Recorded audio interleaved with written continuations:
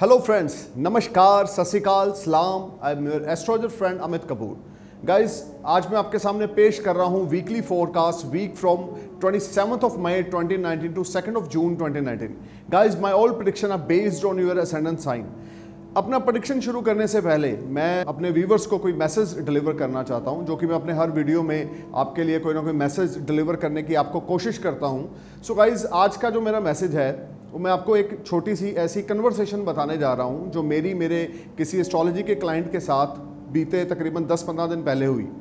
Guys, मुझे call आता है और मैं उस कॉल को अटेंड करता हूं। अटेंड करते हुए वो पर्सन मुझे बोलते हैं, नाम मैं आपके सामने नहीं बताना चाहता, कि क्या एस्ट्रोलॉजी वर्क करती है, क्या रेमेडीज़ वर्क करती हैं, क्या आपके द्वारा बताई गई वर्शिप वर्क करती है। तो गाइज़, मेरा उनको बड़ा सिंपल सा रिप्लाई था, आप भगवान को मानते हो, अगर मानते हो तो मंदिर जाते हो तो वहाँ से बहुत सारी पॉजिटिव एनर्जी लेकर आते हो, डिवाइन ग्रेस लेकर आते हो।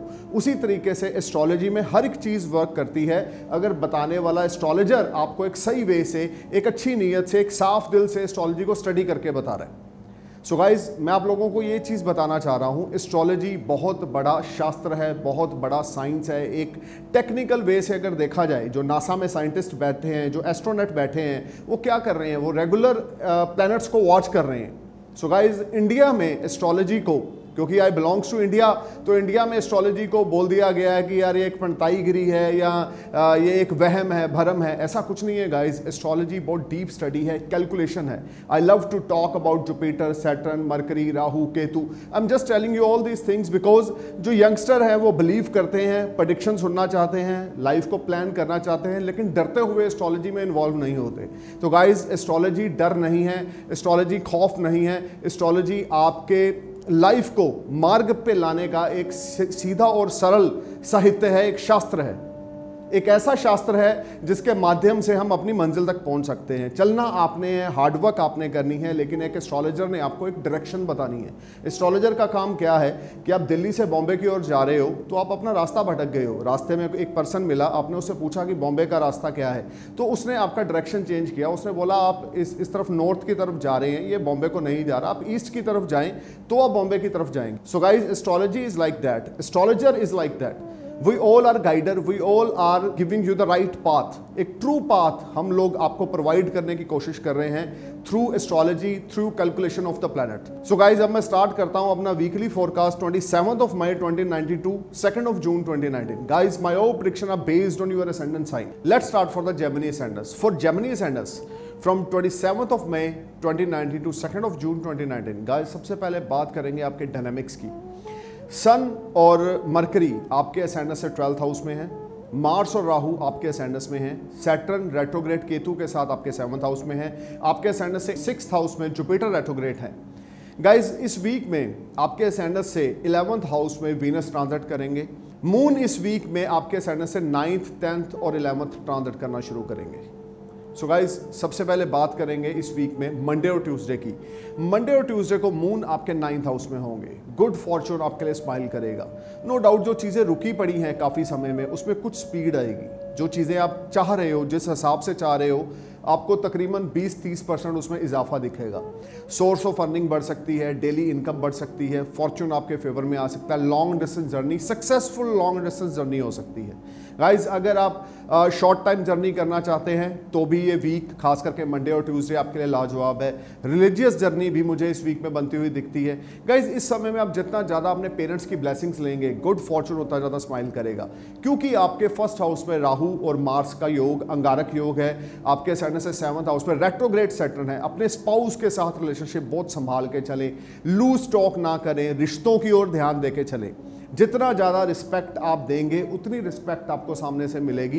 इस चीज़ को आप अपने दिमाग में रख के चलें।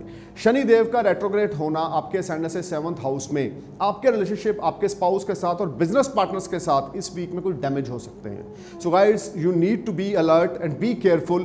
किसी के साथ लड़ाई झगड़े में इन्वॉल्व नहीं होना, वो चाहे आपका स्पाउस है, वो चाहे आपका बिजनेस पार्टनर है।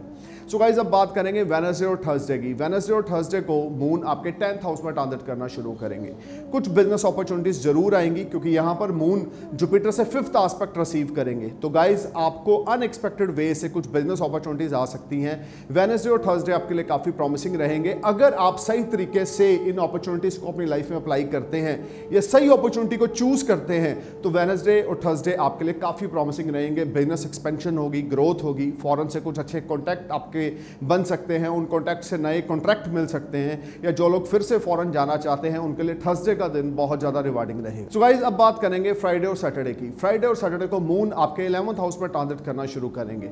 अनएक्सपेक्टेड वे से आपको कुछ मनी नॉक करेगी, बट गाइस एक्सपेक्टेशंस के अकॉर्डिंग ये समय नहीं है। मैं बार बार रिपीट कर रहा हूं क्योंकि आपके फर्स्ट हाउस में राहु मार्स का कंजक्शन, आपके 7th हाउस में सैटर्न और केतु का कंजक्शन, आपके असेंडेंट से 6th हाउस में रेट्रोग्रेड जुपिटर, जो डायनामिक्स हैं वो आपके फेवर में नहीं है। अननेसेसरी टेंशन, आपको कोई हिडन टेंशन या परेशानी परेशान कर सकती है।